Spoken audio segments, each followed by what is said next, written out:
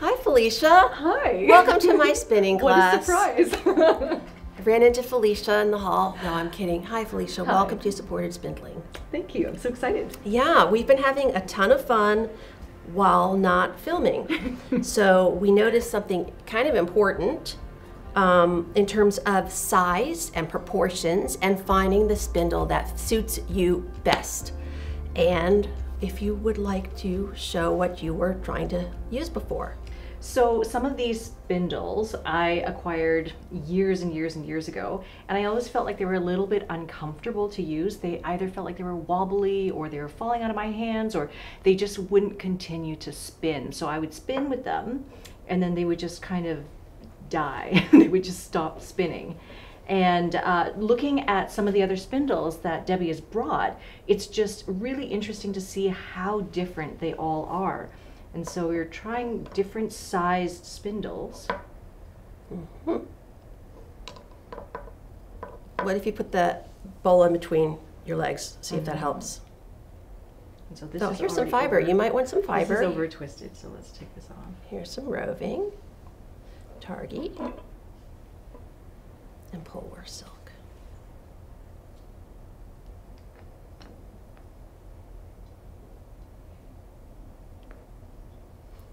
And that's a pocket-sized spindle, so it's a 9-incher.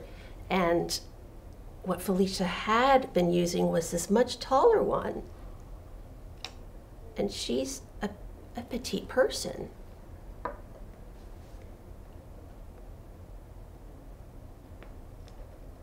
So I think we wanted to kind of explain how my supported spindling experience is quite limited. I've done a few spindlefuls of fiber, and I don't think I've ever applied anything from any of the supported spindles. I just kind of experiment and try out this drafting, see how it feels. But already this spindle feels a lot better. And that's, we talked about over twist and how that can pull your spindle right out of your hand, but it looks more comfortable. That shorter spindle looks so much, look at that, you just did it. It looks so much more proportionate to you.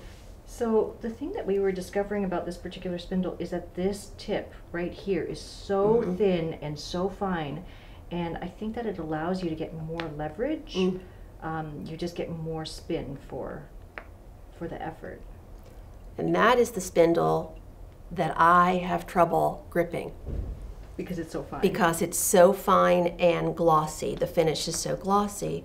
But I love the fineness of it, but the gloss is not ideal for me. So you just don't know. Right, it is kind of, it's slippery, right? It feels slippery. It's a little slippery. Yeah. And whereas this was not really one that you loved, You were spinning beautifully with that one. We used it the whole class. As soon as I tried it this morning, I thought, oh, I love it. So you really don't know. And you should try several. It would be so unfortunate to give up on a skill and, frankly, a potential passion without a full chance, I think.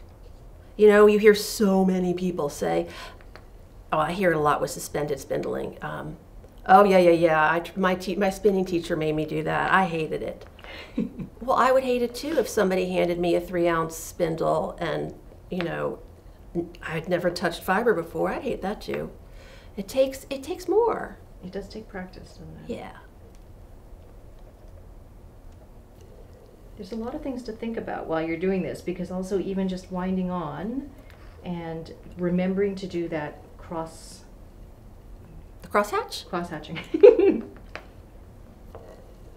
It just builds a prettier, more curved cup. It's not in a, well, it's helpful. It's just helpful. Like, I don't have any on this one, and you can tell it's just flat. But that's because I wasn't really paying attention. It's also great for when this area of trouble for me, this area just gets all messy and starts going, you know, it gets just all messed up. But I find that cross hatching up there kind of locks it down.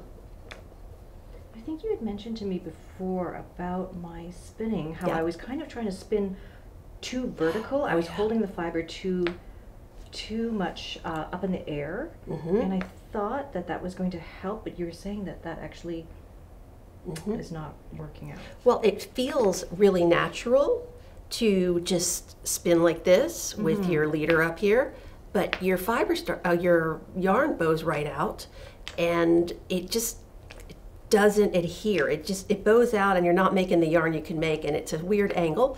So we moved you to 45 degrees, and you put your leader out that way, and boom, you had it. I mean, it was just instant that your yarn just instantly became yarn and wound on with that one little adjustment.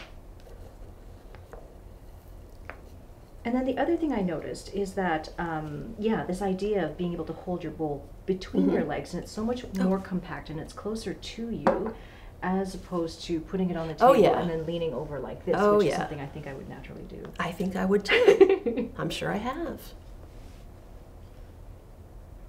I think 3 days, 4 days from now, if you did this for a few minutes a day, I mean, you have it. You're just learning to finesse certain things. And I am realizing definitely the lengths are too. I had wondered about that today as well, because I don't really think about some things when I'm doing it. Yeah, I think it is important for everybody to know that this takes practice. This is it feels kind of like trying to pat your tummy and your head at the same time, or rub your tummy and pat your head. Yeah, that doing a bunch of different things at the same time. I only started with the supported spindle. Oh, look at that. Too much, because I didn't wind on. I only started with the supported spindle because I think a friend sent them to me, and I so admired her work. So admired her work. And I thought, I want to do that. That's what I did.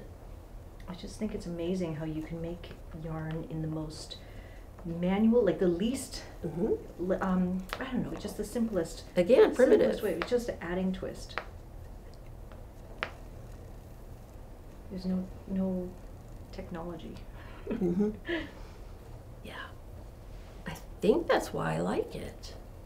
I don't have to think about ratios. Not that I don't like them, but often I just want to spin. It's a much more intuitive way of spinning. Yeah.